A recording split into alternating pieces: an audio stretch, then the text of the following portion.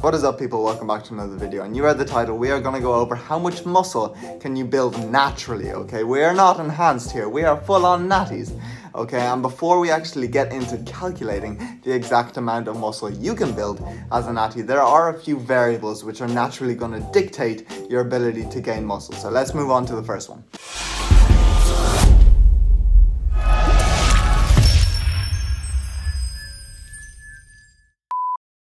Oh my god, let's appreciate the absolute whopper that was. I'm dizzy, my hands are starting to shake, and I would actually put up the full stats of that workout. We definitely went on a trip to Heart Attack City. Let's have a look at that.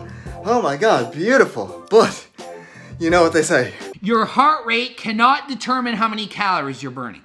Okay, that pretty much means this counted for nothing. But yes, that is point one of reaching your genetic potential, okay? Is what type of training you do. Is it cardio based or is it resistance training based? And this is super common sense, okay? But obviously you want to be lifting weights. As per Chris Novick, 2019, completely butchered, resistance training is a primary exercise intervention used to develop strength and stimulate muscle hypertrophy. Now, not only that, but the way you resistance train, so like the volumes, the intensities, rest times, tempos, you know, all of that will also play a big impact. Because sure, as a noob, you can go in, do like a bro split, train one set of biceps and grow. But as you become more advanced, okay, you need to start manipulating these variables a lot more, okay? And one in particular is going to be volume, as per a load of recent research still indicating that there is a graded dose-response relationship between increases in resistance training volume producing greater gains in muscle hypertrophy than lower ones, okay? So you want to sort of ramp up the volume over time, but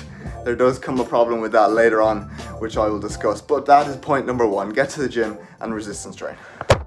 Boom! But before we do, quick little plug, because I want to move out the house, okay? You know I have been running a coaching sale in celebration for all these new features which have just run out. Well, I am going to extend that a few more days, so literally the price will be going up forever pretty much until like Black Friday. Maybe not even Black Friday, I don't normally do sales. So yes, if you want to literally get all of the new features at the current price, click the link down below, sign up to the team and save yourself hella bills. Hella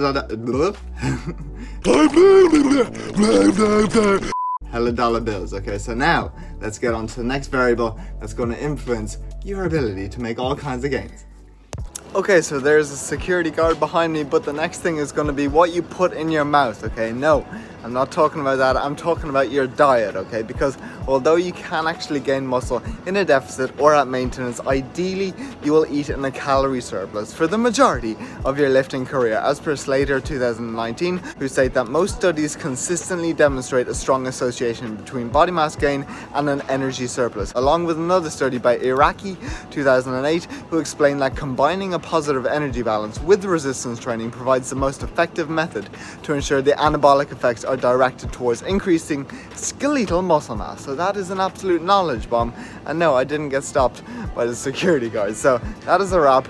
Get to the grocery store, eat big, well, not too big, so you will not turn into the Michelin man, but eat enough. And you know what, to bring a bit of entertainment value to the video, it only seems right that we do a series of the little adventures. Sing it with me, people. Do-do, do-do, do-do-do, boom.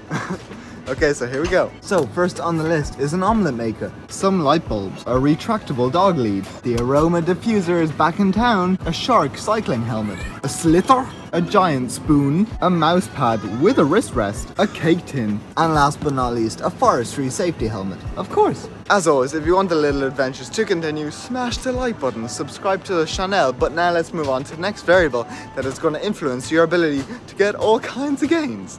And oh my god, here's a little insight into the parents' diet, okay? A Friday night celebration, so I have no idea what these are. Then we have some chorizo, some olives, a caprese salad, some Italian chiappe, flatbread, some leftover lasagna, chicken nuggets, and I'm happy to see the bowl the size of your head full of salad. But yes, not much protein. And speaking of protein, That is, funnily enough, going to be the next variable that dictates whether you're going to get swole or stay forever small, okay? We talked about the energy surplus, but the calories and the macro breakdown, in particular your protein intake over time, is going to highly dictate your ability to make gains, as seen in the graph by Morton 2008, where higher protein intakes of 1.6 grams per kilo result in greater fat-free mass gain than lower ones, with higher than 1.6 not showing much additional gain. However, that's not to say that higher intakes still don't have a place, as per Aragon 2017, who state that intakes as high as 2.3 to 3.1 grams per kilo may actually be beneficial for very lean individuals, but it's safe to say that over time, if you want to maximize your potential, you at least want to get 1.6 grams per kilo over time. Okay, now let's move on to the next variable. But before we do, this is what I want you to do. I want you to scroll down, click that like button, and then the plan is to incorporate these style of videos into like another mini series, maybe called like short and sweet, where I literally just take a topic, bang it out the way, and that's it, like under 10 minutes. So if that is something you're interested in, alongside the solo recipe series and then also the sort of meal plan series or the vlog series, comment down below. Pepperoni shampoo is the best, okay? It's going to confuse everyone as well. So yes, I appreciate you all. Now let's get on to the next thing that is going to influence your genetic potential. Okay, so this one a lot of people actually don't think, and say hello to the monkey, okay? But something that is going to influence your ability to make muscle over time is sleep, okay? As seen in the graph by Datillo 2011, who showed that sleep deprivation or restriction results in reductions in anabolic hormones like IGF-1 and testosterone, which may then be able to decrease the activity of like IGF-1, AKT, mTOR pathways, and also increase catabolic hormones and diminishing the signal inhibition for myostatin expression, thereby promoting protein degradation and muscle atrophy, okay? So you might get away with it in your early stages. That is debatable though, but especially as a more advanced lifter, you need to be sure that you are maximizing your sleep over time to make gains and truly maximize your potential. So let's move on with the next variable. And that, although it's not going to play a huge role, is going to be supplementation, okay? Look at all of the supplements there. They're going to dictate your ability to gain muscle. Oosh. What the hell? Another... Why does this keep happening? I'm definitely not upset, but let's have a look. What's in this parcel? Oh no. Even in such a... It's already pre-popped. They clearly got the point that I don't like this. And then I don't want it. Okay, but here we go. Ooh, baby. So here we go. We stocked up on more flavor drops because I am a baker at this stage. If you bought the recipe book, which please go and do, so I can move out this house and not live with my parents anymore. But yes, if you bought the recipe book, these are definitely a game changer. And they last forever too, and really good value. So we've just gone for a load of white chocolate ones, and I actually took the plunge.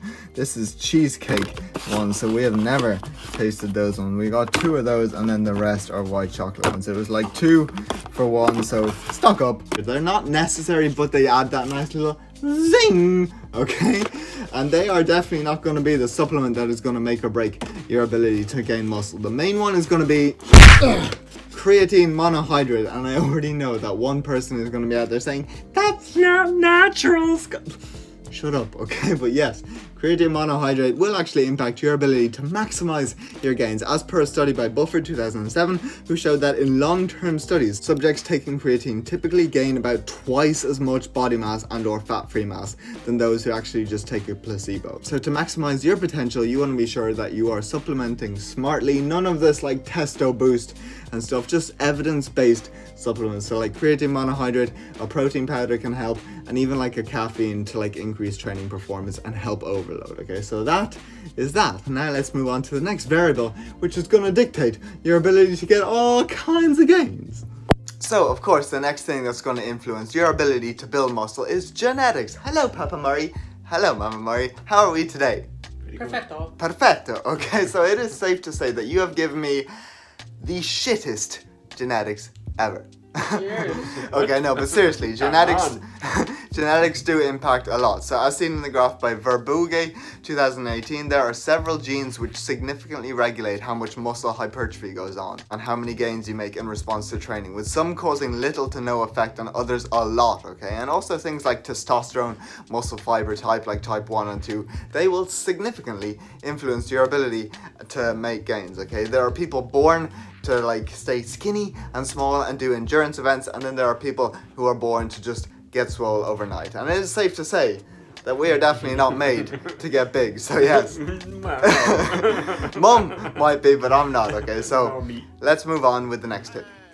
And when I say tip, I don't actually mean tip at all, or even variable, okay? This is gonna be the deciding thing, or like way that you're gonna calculate your muscle building potential. And it is based on the fat-free mass index, which essentially is your fat-free body mass in kilos divided by your height in meters squared. And there's a study by Curry 1995 who studied a sample of 157 male athletes comprising of 83 anabolic steroid users and 74 non-users, finding that, as you can see in the graph, many, not all, of the roid users in their sample easily exceeded an FFMI of 25, okay, and that some even exceeded 30. Not to say that there aren't natties over 25 and roiders under, but although not fully reliable, fat-free mass is still a good method to roughly determine your genetic potential. So you can plug in all your stats and just work backwards. And you know what? If you're not smart enough to work backwards, what I'm gonna do is sort of wrap up this whole video by putting an article, writing up a pretty detailed article, along with linking like all of the links to the science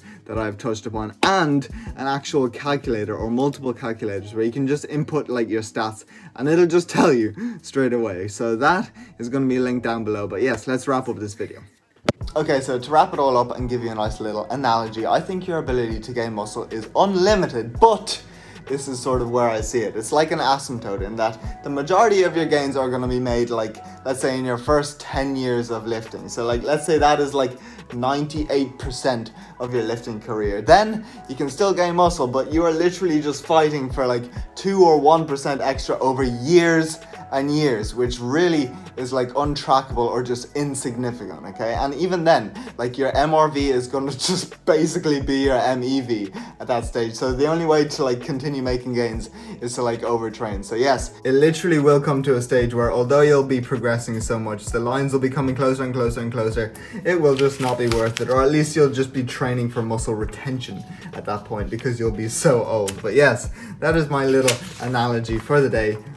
And officially gonna be the end of this video. I know, devastating, but if you want the series to continue, you know what to comment and do. Smash the like button, help the algorithm, okay? Let's defeat the algorithm. But yes, hit the like video, hit the like button, subscribe to the channel. Hope you all have a good day, and I really do appreciate every single one of you tuning in. So see you all in the next video. Boop.